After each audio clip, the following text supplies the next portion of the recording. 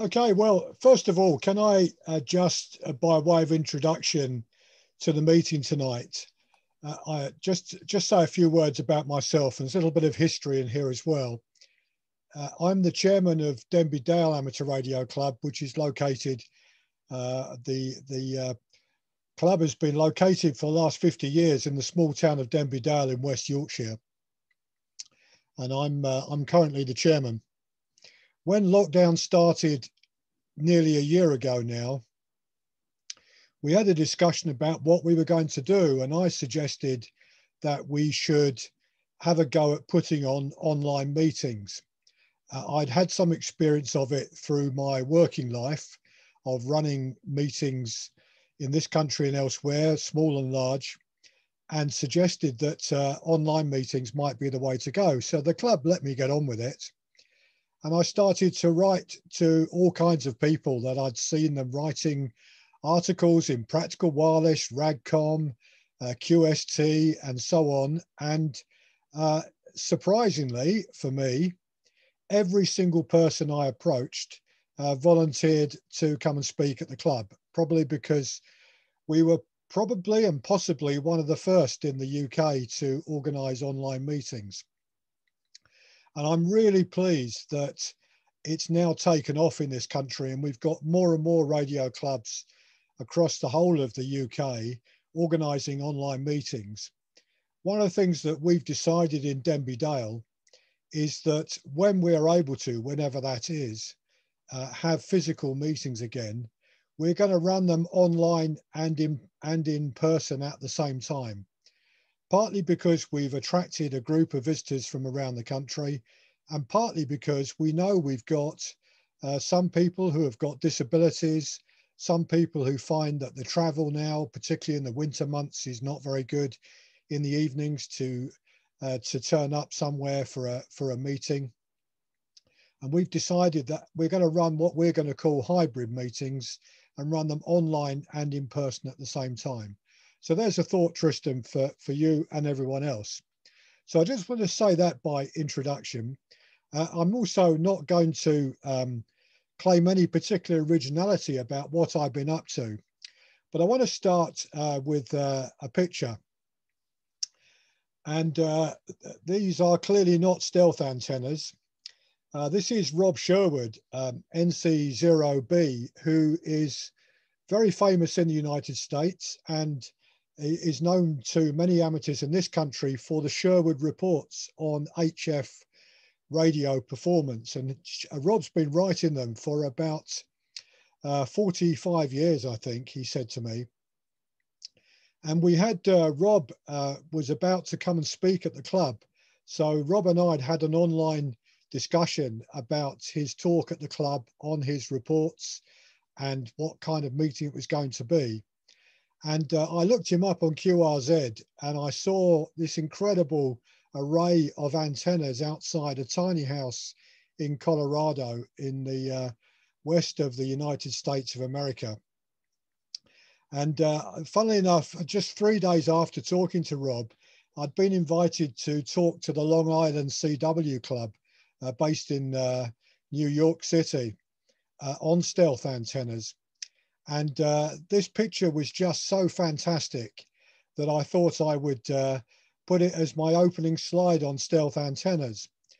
Partly because probably I'm not alone in the room of amateurs that we've got here tonight, in that I've never had the space to put up a single one of those antennas, and nor in most of my life have I had the money to put up any of those antennas.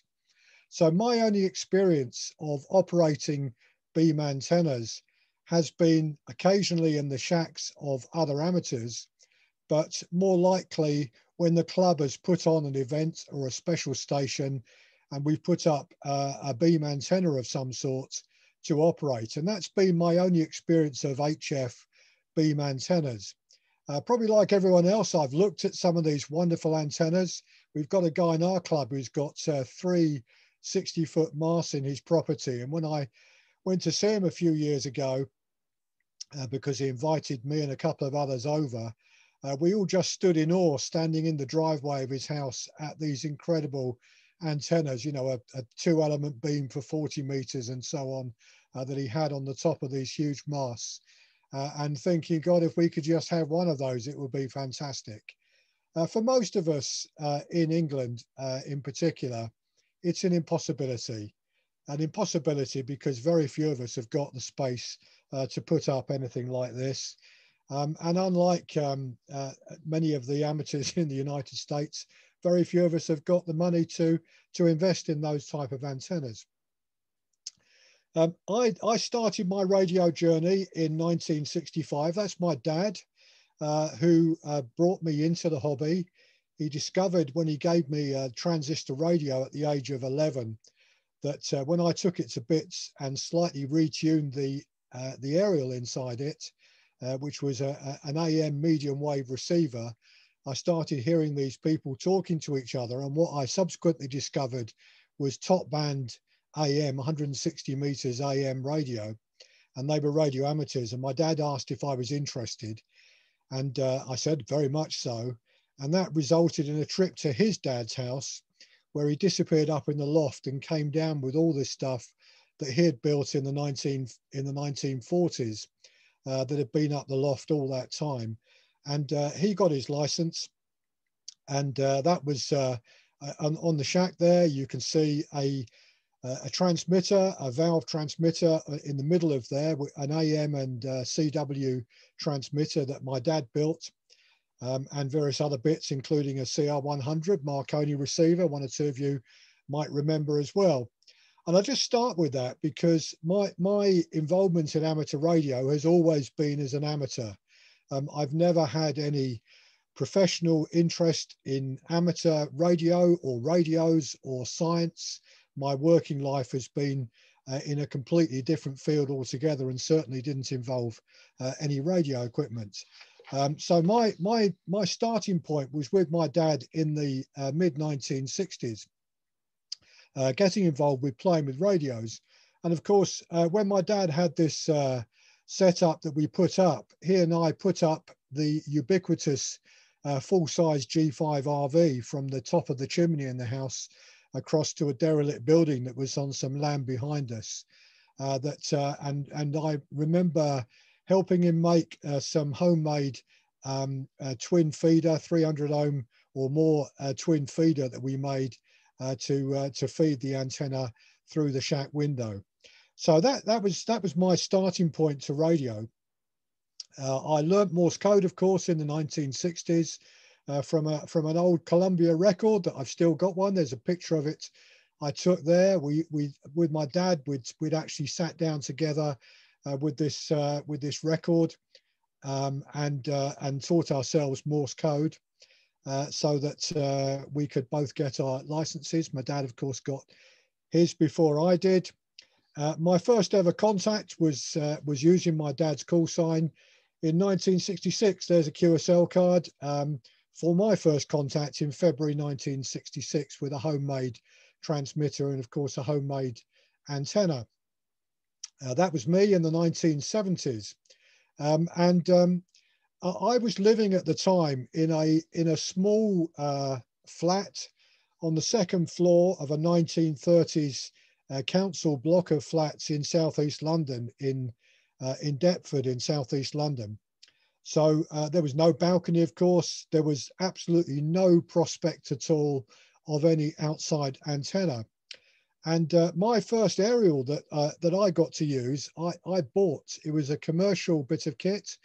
And some of the older people in the room may well remember the Partridge joystick. G4IWO was his call sign. And it was a 7.5 foot pole with a loading coil in it and an ATU. And it operated on all the HF bands. And as in the top picture of the cartoon here, that was against the wall of my shack. And I operated that using CW on anything from 5 watts to 150 watts at the time.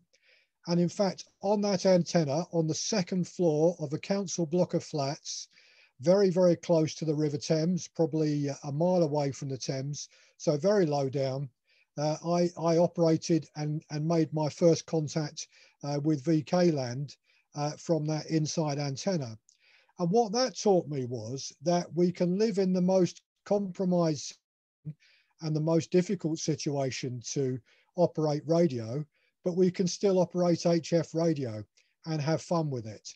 And I know, and I'm not going to talk about them, but I know that people do use antennas inside their properties, sometimes dipoles across the ceilings of houses, obviously in the loft as well, and I'll come to that later on.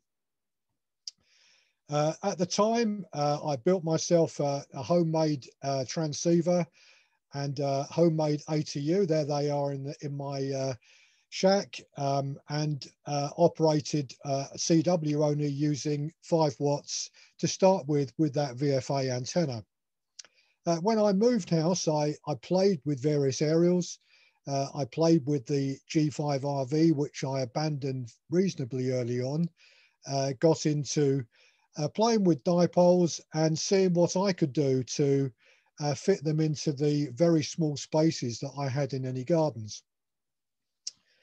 I moved a few years ago up to Yorkshire, and we bought a house here, which was one of these modern properties.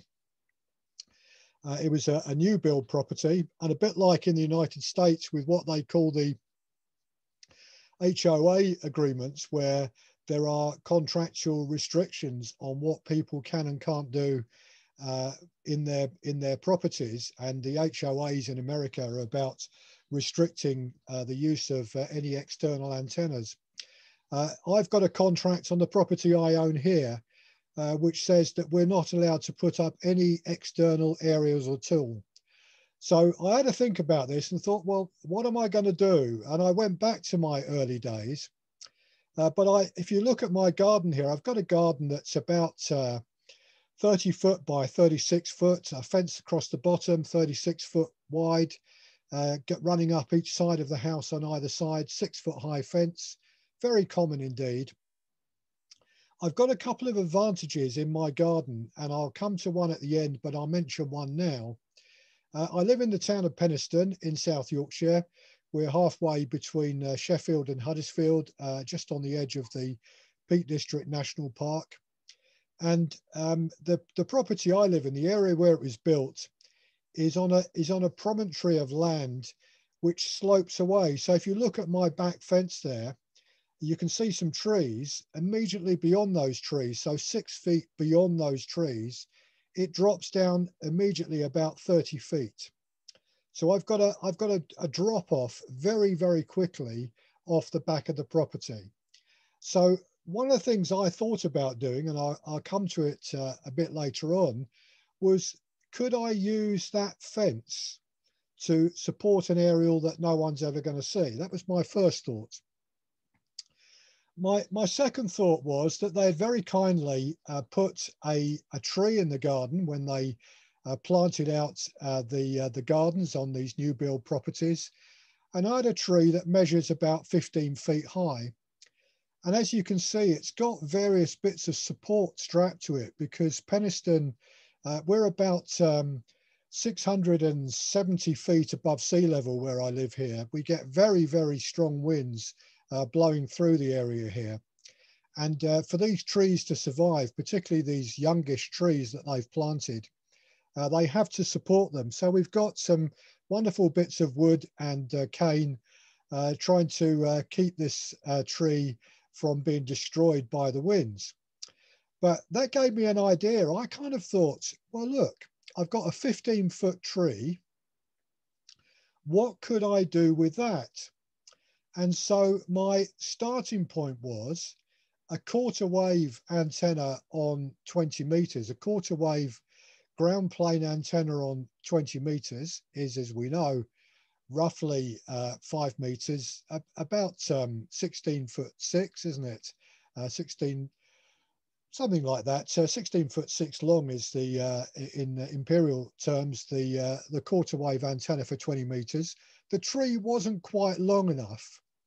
But if I ran a 16'6" piece of wire to the top of the tree and just attached it to the tree and fed it from the bottom of the tree, against bits of wire that I could sink into the ground and take out the back of the property through that fence at the back and sink them on the ground behind, I could probably get a quarter wave antenna for 20 meters in there.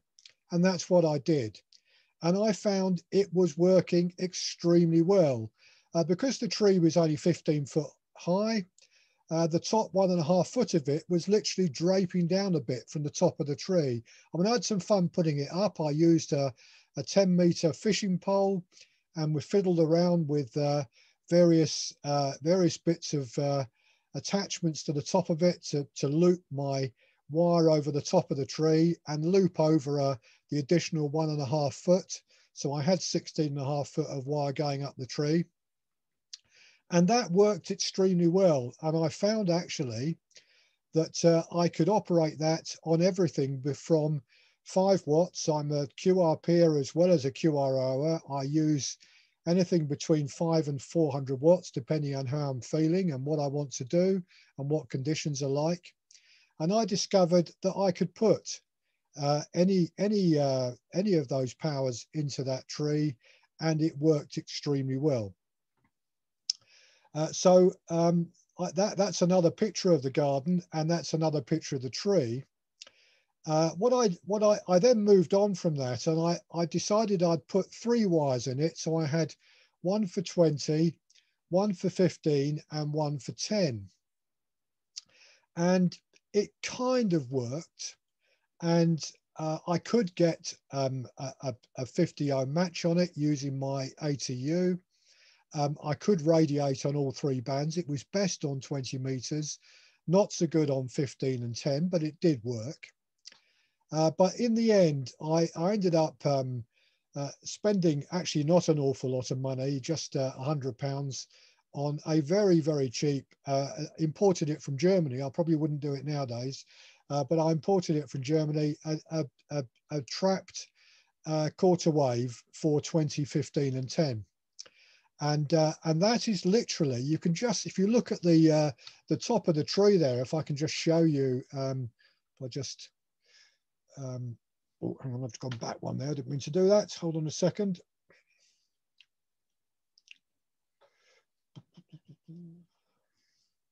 Right, what I was about to show you was at the top of the tree, you can just make out behind the top of the tree the vertical bit of the 20, 15 and 10 ground plane, which fits very, very neatly into the size of the tree.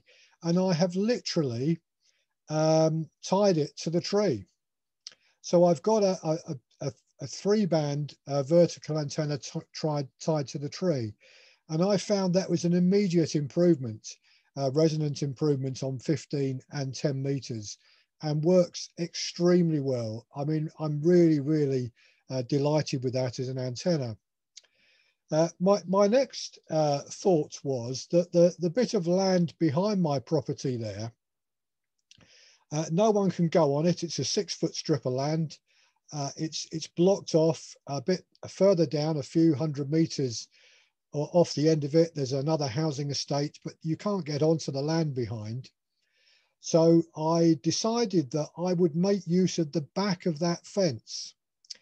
And what I've put into the back of the fence is a delta loop, so that I've got the horizontal bit of the fence at the top supporting the longest bit, going down into a V-shaped and fed from the bottom. So I've got a 17-meter piece of wire operating as a delta loop, which I've discovered obviously radiates on 17. It does work on 6 meters as well. I was hoping it was going to work on 12, but I can get it to load on it, but it doesn't radiate terribly efficiently on 12, but works very well on 17 and reasonably well on 6 meters as well. Since I wrote this talk, I've decided over Christmas to make a change to that antenna, and decided that because I've got enough space in there, I'm going to try, and I've built it, and I haven't put it in there yet. I'm going to replace the delta loop with a fan dipole for 17 meters and 12 meters. And obviously I've used a fan dipole before for those two bands because they fit into reasonably small spaces, but I'm literally going to support it at the top of the fence at the back of it so it's not visible from the garden here. I'm obviously aware as well that I can operate the 17-meter dipole on 6 meters as well. So I'll have antennas that will operate on 17, 12 and 6.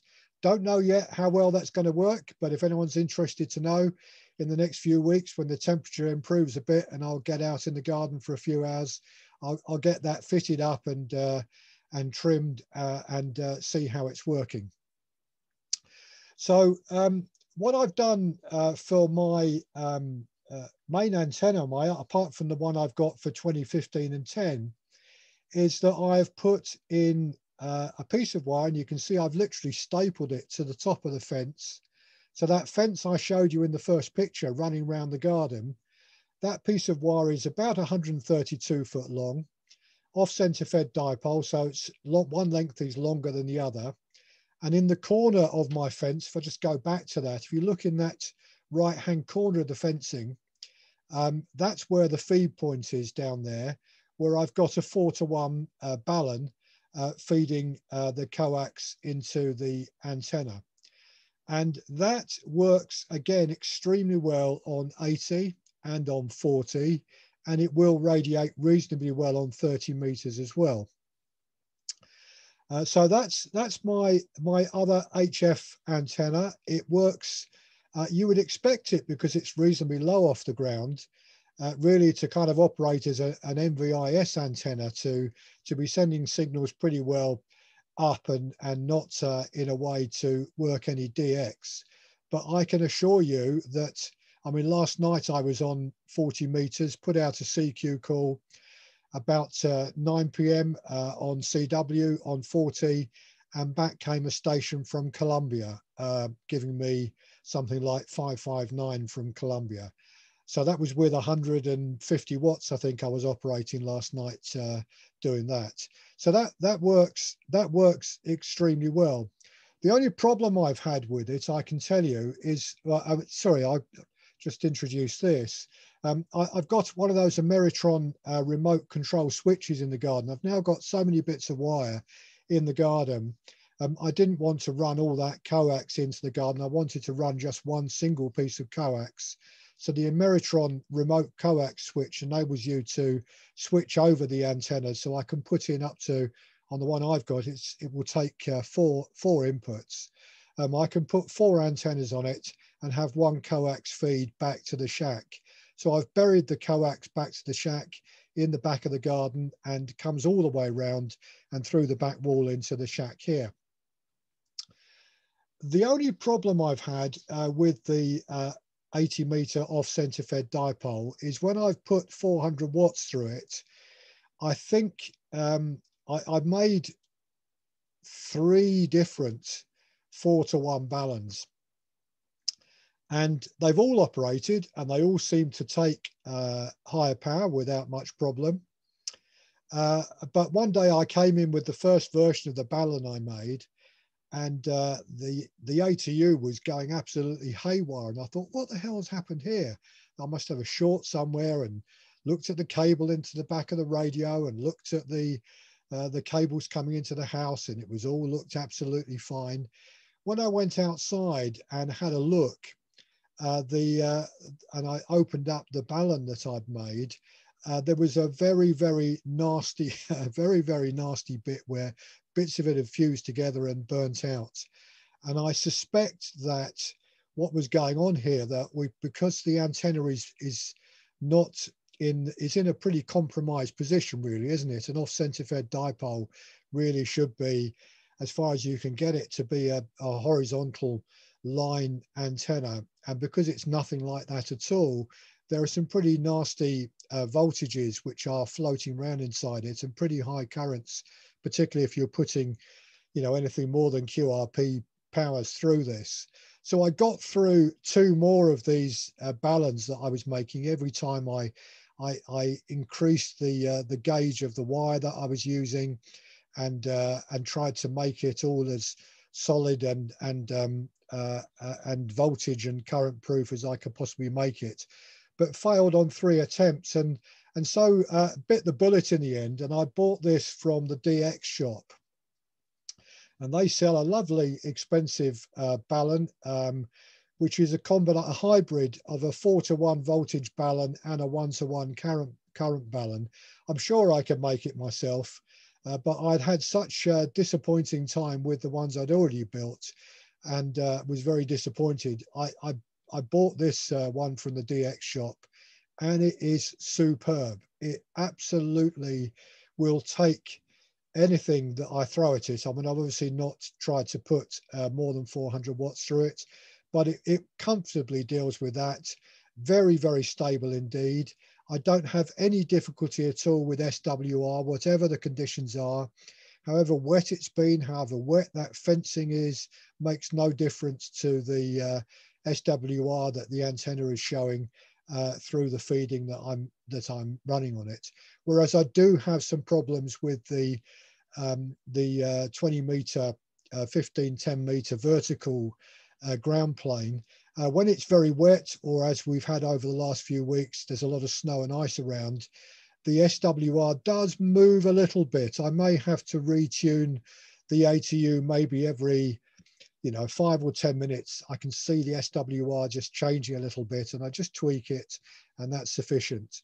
But nothing to worry me, and it's pretty well around the same point all the time. Another antenna I tried, and I'll tell you why I abandoned that. Obviously, around the guttering of the house, I've got the modern plastic guttering that runs around our house. So that's the one. That's the top of the back of it. Obviously, what I did was I took a 40 meter off center fed dipole and ran that round the guttering and round each side of the house. And while that loaded up very nicely and transmitted reasonably well, I used some very, very thin wire. It's still up there now, that I attached with tiny clips to the guttering. I don't think any of you can see the wire. I purchased that Sotabeams light wire that they sell, the brown version of it. It's a very, very fine gauge, something like 28 gauge wire, I think it is. It's quite a small wire, and I've put that up there. You absolutely cannot see it. It radiates okay. I mean, I've certainly radiated a decent signal on with 5 watts of power into it. However, it does pick up a lot of noise from my house. I've got one of these lovely modern houses that's got, fans in every bathroom that kick in if the moisture content goes up, and they're whirring quietly in the background all the time anyway, as they recommend you to do in these modern houses with shed loads of insulation. I've got or I'd had at the time when I put this up, my teenage daughter, who thankfully is away at university now, who's got about 25 devices with all kinds of wonderful power supplies on it that are all radiating all kinds of wonderful noises, all of which seem to be picked up by that antenna. So I found it very, very noisy to receive on. It really was not an antenna to use. I've still got it, but really I prefer my 80 meter one for 80 and 40. What I do for VHF and UHF is I've got one of those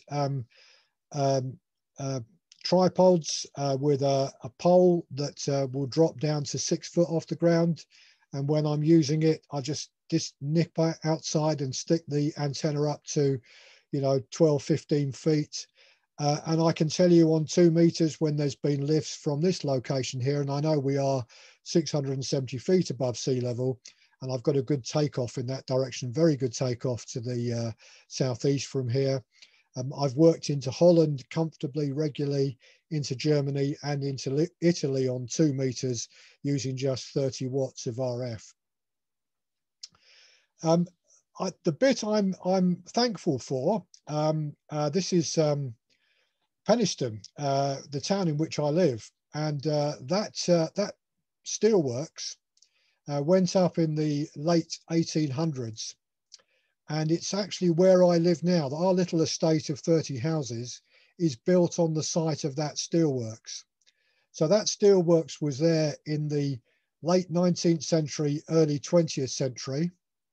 It got knocked down in the 1920s, and David Brown built a foundry on the site here. And David Brown, where I'm sitting now on this location, during the Second World War, built tank casings, Spitfire engine casings, and very large shell casings in the factory here. And I have got absolutely no doubt whatsoever that underneath this house, so when they dug these bits of land out to build these houses, I mean, they did actually uncover 2 unexploded bombs that were still on the site here from when David Brown's had their factory here. Thankfully, only 2 of them they discovered. There may be more under here, God only knows. But I am absolutely certain there is a lot of steel and iron buried in the ground underneath where these gardens and houses are where I'm living. And I suspect that helps my radiation, certainly with my ground plane antenna. I mean, I've got about 10 radials underneath for my HF vertical, but I really do think that the exceptionally good results I'm getting from that vertical come from the buried steel and iron. I just want to tell a very, very quick tale because Dick G4IWO has popped into the meeting tonight. Dick's one of the officers of the GQRP club, by the way, and we've worked together with some of the GQRP activities online with their convention last year. And Dick had emailed me to say he was coming tonight, and it reminded me of the house I lived in 20 years ago. This is it. The picture on the right is the front of the house. The picture on the back is my garden. And I had a stealth antenna up there using that very, very light gauge wire, a 25, 28 gauge, whatever it is, wire. And what I'd done with it was, you can see the front of my house, the roof goes up to the top there, and the back garden is the opposite, obviously, of the front of the house. So what I did was I attached a nylon bit of fishing line to a tennis ball, and after a few goes from my back garden, I chucked it over my house, and then I attached eventually a wire to it, and that wire was a length of wire 66 foot long, so a 40-meter length of loop of wire. So the center point of it was at the top of the roof there, and it came down, and in the back of my garden on the left, you can just about see. Hang on a second, let's just go back to this. Don't mean to do that. Just about see in the back left-hand corner of my garden, there's a pole there, just appearing 6 foot high. And I had one the other side. So I had my V-shaped antenna coming from the roof of the house out to the garden, so that one end was there, one end was there, with the wire going across the top there. And it dropped down to the middle, and I fed it in the back of the garden there, again with a 4-to-1 balun. And that worked spectacularly well. And my neighbours, and I was very friendly with neighbours on both sides, never, if they ever saw that wire, no one ever asked me what it was, and no one ever commented on it, until one day, thankfully, only a year or so before we moved house, actually, I got a knock on the front door at 4 o'clock in the morning, and I thought, my God, what's going on? And I went downstairs to be greeted by my neighbour in his dressing gown to tell me, Nick, he said, there's a seagull caught in a wire in your back garden. And when I went out to my back garden, there at 25 foot above the ground was this seagull that had got itself tangled in the wire. And it really was tangled in it. And I thought, oh my God, what am I going to do? I can remember now, and we still laugh about it at home. I said to my wife and daughter, who by then were awake as well, can you give me a hand getting this seagull down? And they said, we're not going anywhere near that. I mean, it was going absolutely bonkers, this seagull. But I was able to lower the wire to just a few feet off the ground, and I chucked a towel over the head of the seagull, which did calm it down, and I managed to then untangle the wire. It stood on its rickety legs and flew off. And the next day, my next door neighbour was talking to me about this and asking me what the wire was for, and I explained to him it was my radio aerial. And I also explained to him, I think I saved his carp. He had a lovely, his back garden was taken up with 50% of his garden was a huge pond in which he had a great pile of koi carp. And I said to him, I've got no doubt whatsoever that seagull had seen your carp and was flying down for something to eat, and didn't notice the wire. And my wire protected your fish, and Pete. And I don't think he was convinced with the explanation, but it just showed me that wherever you are, whatever limitations you've got in terms of space and in terms of how close you are to other houses, and you can see at that time I was living in a terraced house, you know, literally right next to houses on both sides, you can still radiate and contact stations all over the world, which I've definitely done. Obviously, if you fail, I just wanted to show you what you do if you fail in terms of being able to put up aerials at home. This is me operating when I lived in Essex, down by the Thames estuary. The water's out, but that's me with a 20-metre quarter wave vertical antenna with radials at the edge of the sea. You can see a boat there. The tide comes in from the estuary, and I'm sitting right next to the water, and you can see it in the picture behind that QRP transmitter I was using, the mud flats. That was with the tide out. When the tide comes in, the water's right up to the side of me, having a great time. And again, that shows me, and I know many amateurs do this, if you are really stuck for operating from home and you want to put up a bigger aerial and you want to put up something which is maybe your neighbours aren't going to be terribly happy with, then why not go off and find a bit of land somewhere, as I did next to the Thames estuary, public land, and play for the day there. And that spot down by the Thames estuary was a favourite spot for me. I just want to finish with a slight plug. I've got no commercial interest in this, but the RSGB have got a great bookshop, and this book by Steve Nichols, G4IWO, who's written an excellent book on stealth antennas.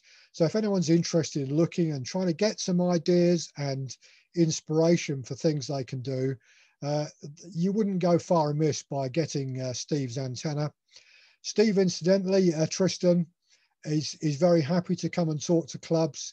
He's also the HF propagation expert, writing columns in Radcom for many years on HF propagation.